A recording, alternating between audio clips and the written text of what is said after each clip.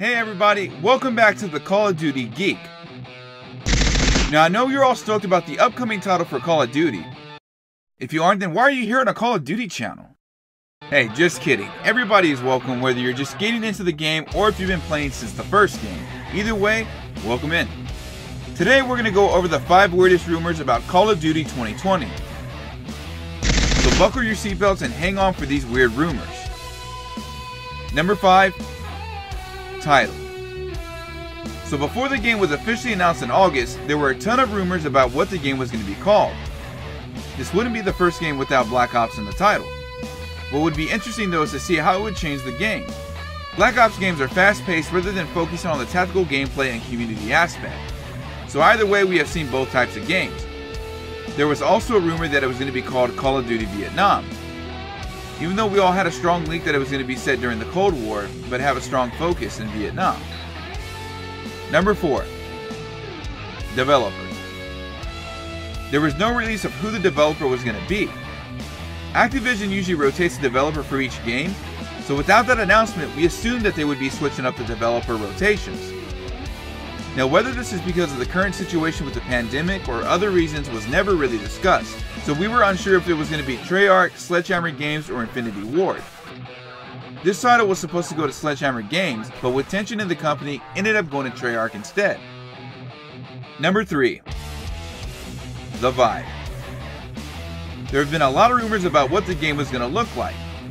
It's said to be much grittier than Modern Warfare. With the game's rating, is it concerning to have a grittier game?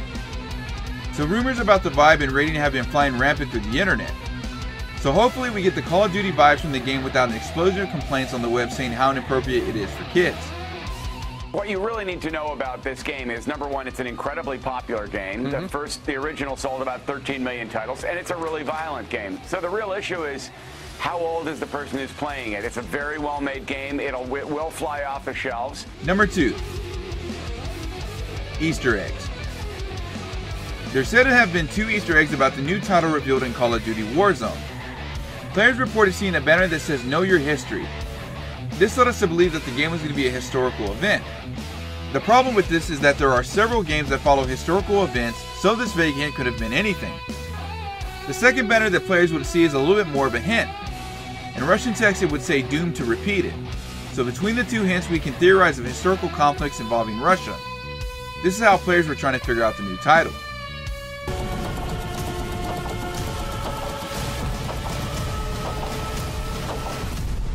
The disaster is coming closer and closer.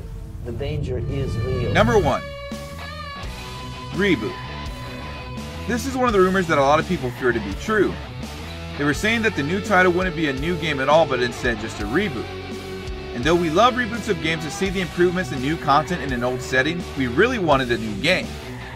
The rumor was saying that the game would be based on Black Ops, but in a different reality, implementing the concept of multiple realities and multiple choices. This would be really cool to eventually have, but I'm glad we're still going to see Cold War instead. Now, buddy, do it, man!